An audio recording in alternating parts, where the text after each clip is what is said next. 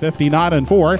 They arrive at 3/4. West River Glow, the one to take down out there, 3/4 of a length outside. Tory Time is second. Stone Beach Lily will need racing room in the pocket third. Outside racing fourth. Jack Flash is a gas fifth. The State is fifth. They travel past the 7/8 now. 129-4 3/4. Stepping it up is West River Glow and drawing clear now by 2.5.